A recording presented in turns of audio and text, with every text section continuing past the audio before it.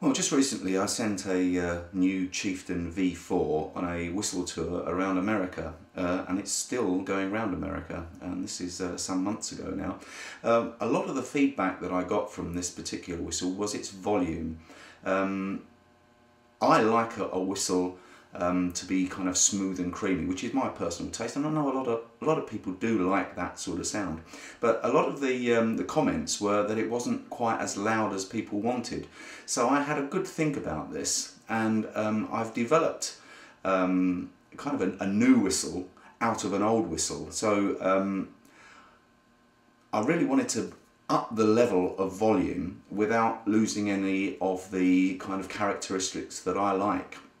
So what I've done is I've kind of remodeled the old NR Chieftain and given it a new name, and reintroducing it as the Chieftain Thunderbird. I thought it was an appropriate name because it's very loud.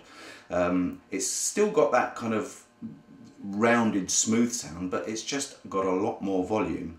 I'll give you a demonstration of the old V4. Well, I say old V4, the latest V4.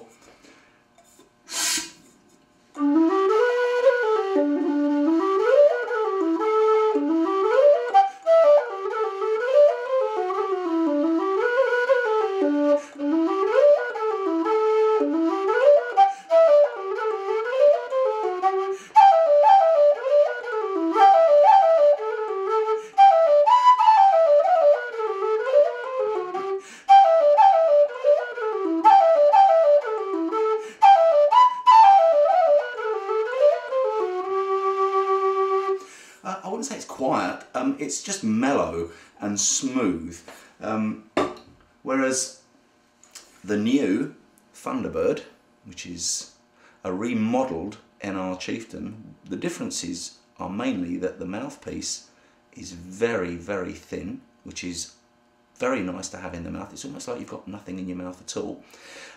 We've had a little bit of jiggery-pokery on the internal dynamics, and it's just beautifully rounded off, so you can actually see there's actually very little to go in the mouth.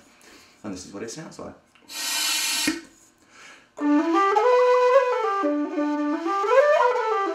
You can tell straight away that there's just a lot more punch.